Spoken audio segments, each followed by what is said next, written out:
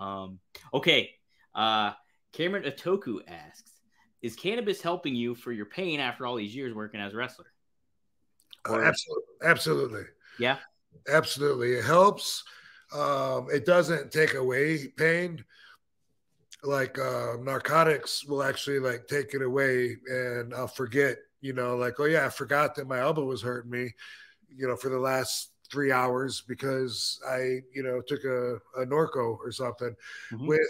With cannabis, it's more like it allows me to cope with it.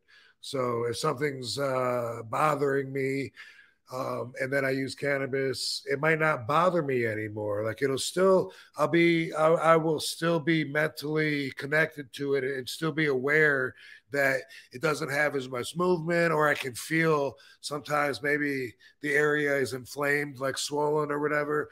But I'm more like, oh yeah, that's right, and it's not a big deal. So it makes it okay. Like just like with a lot of things in life, cannabis really does a lot for coping. Mm-hmm. Yeah. Obviously I'm a novice at all that stuff. Is there like a certain strain that kind of helps, or how would you go about like recommending something like a particular, I guess? So basically the rule of thumb is that indica is a stronger kind of high that will numb you more. It's better for pain. It's also better for like maybe stomach problems. Oh. But it can make you sleepy, which is also good for helping you sleep. And then a sativa is usually it's considered like more of a functioning bud, and they say it can inspire creativity and give you energy and make you feel good. And so mostly like I will keep that in mind. Like I don't like weed that I smoke and I just want to nap all day. Right. And even even if I smoke a lot, I will still come across some that does that. Like that's just it's too heavy of an indica for me. But if I was hurt, especially if I was recovering from surgery or something, I would just be like, just give me indicas. You know what I mean? I'm in bed recuperating. I just want to numb as much as I can and not feel it and rest. So everything has its place with that, with timing and what you're looking for. But most strains seem to be like a hybrid, and so usually for functioning and keeping ahead of the pain so that it's not bothersome, like a good sativa dominant hybrid is something that'll keep me surfing through the day, especially if I don't have like an injury that's really standing out. Yeah. So just like minor like pains or whatever kind of thing. Stiffness in my back. Yeah.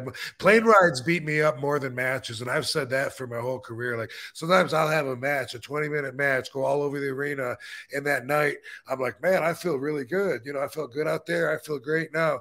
By the time I only get 2 hours sleep, and then I got to ride an airplane and sleep like this, for a couple hours. And then sometimes I have a connection and I have to fucking walk across an airport and get on another plane and do the same thing again. By the time I get home, I'm usually pretty stiff that day. And I've always said that it's the plane ride that beats me up more than the actual matches.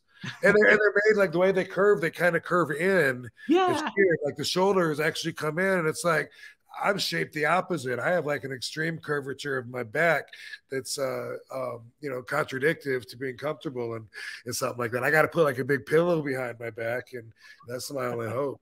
That was me fucking riding home from On Spirit this past time. Feeling that pain. Headrest too, like even in cars, I always wonder like why do they have the headrest like come in like that? Right. Like I want to like straighten it out. If anything, maybe bend it back. Yeah, right. Use it. I'm not like gonna. I don't know who does that. Who puts their head back against the headrest and just decides that's comfortable when they're driving. I don't know, but when it's leaning forward, I'm like, hey, can someone do something about this headrest? In a car or on an airplane. Like, fuck, dude, how am I gonna be comfortable like this? Holy shit. Jeez. Yeah.